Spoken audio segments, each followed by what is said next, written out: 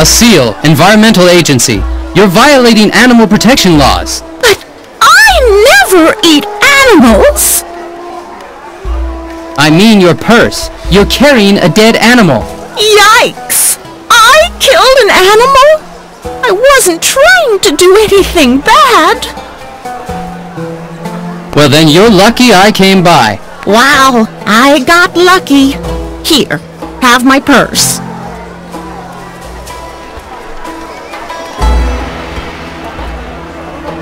Oh, hello there, pretty girl. Let's see what I can do for you. How about a charming summer dress? Or maybe something rustic? I also have underwear in stock. Panties, bras in all sizes. I even have a dressing room. There's one that would fit you just perfectly.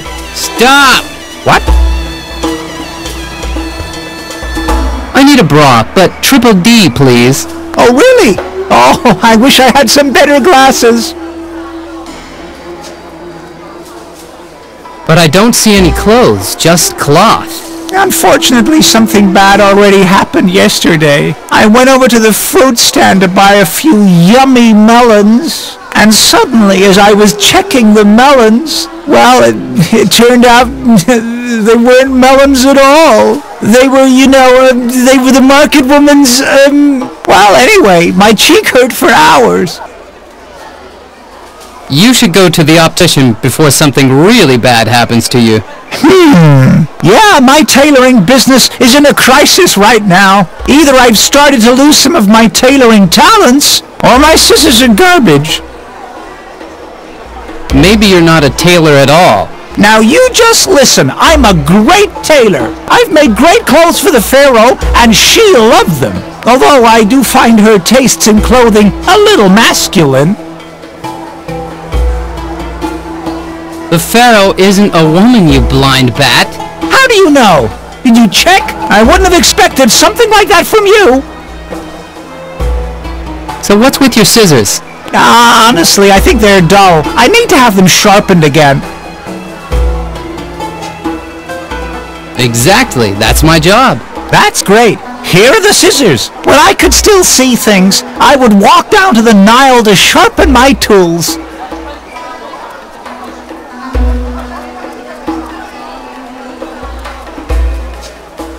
Don't try anything stupid. Hey, take your hands off me, gorilla! What's going on over there? Did you see the game at all? I fell asleep during the second half. Do you want to buy me? I'm a first-class slave. My son is going to be the great Ben-Hur. Hang on, Ben-Hur? How do you know? You know, that's a long story. Okay then, tell it. Actually, I don't come from Egypt at all. I ended up here on accident. A few aliens brought me here after a short trip to Rome. Aliens? I actually lived in a small village close to Kingston upon Hull.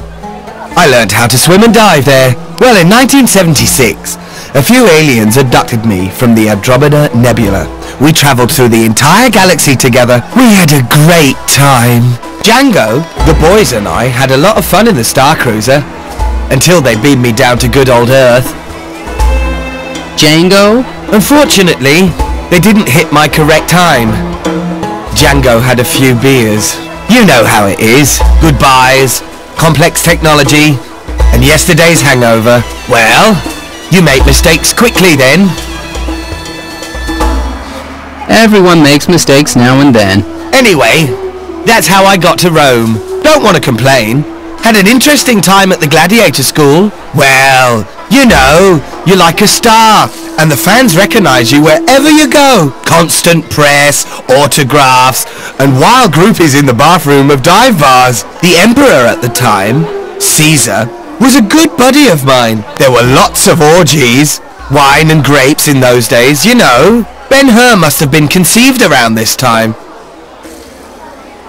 Ben-Hur? Can't really say he was a father's dream. No, not really. Constant stress, lots of drugs, and he always wanted me to give him money. You know? Yeah, man. And then there was this terrible misfortune with Caesar and his berserk brother. Hell, They were all out of their minds then. I broke out of the gladiator school and made myself a time machine out of one of Caesar's crunchy cereal boxes. Something on the flux capacitor must have broken. Well, and that's how I landed here.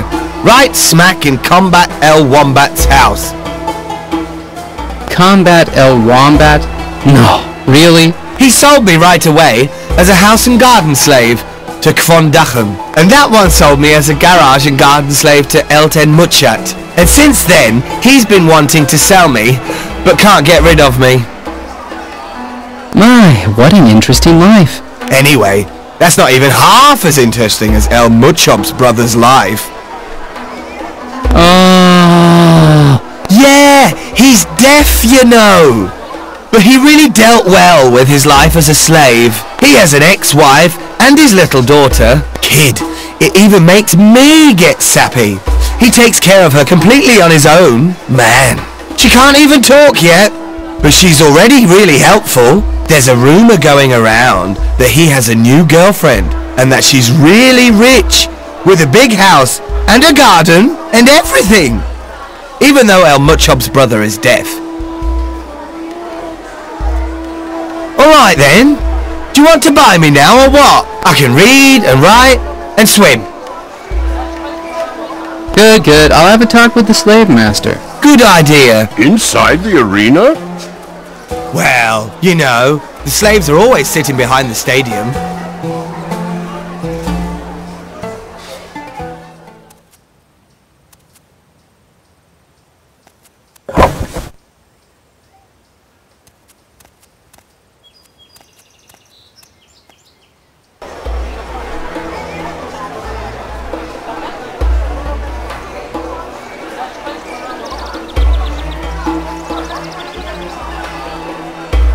And how can you see the game then? Al-Ratchib usually sits on the shoulders of his brother. Hello, sir.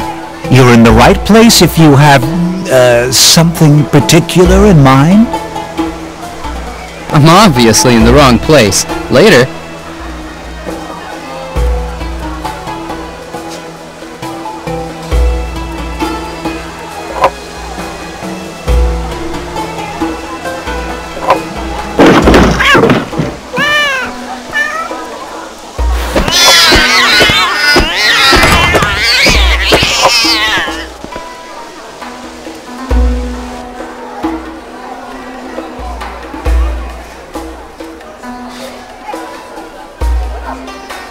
Gotcha!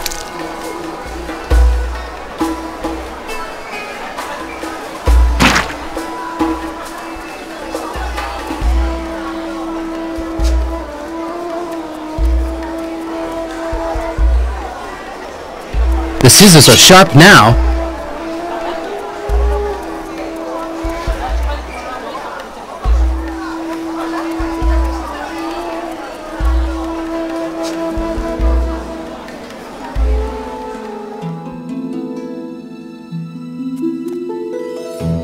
Yummy. Fish. Here's your payment. Lunchtime, Black Eye. Oh, the aftertaste is a bit strange. I feel so... queer. I think I've got to go somewhere. Quickly. I'll come with you. I could need something to wipe my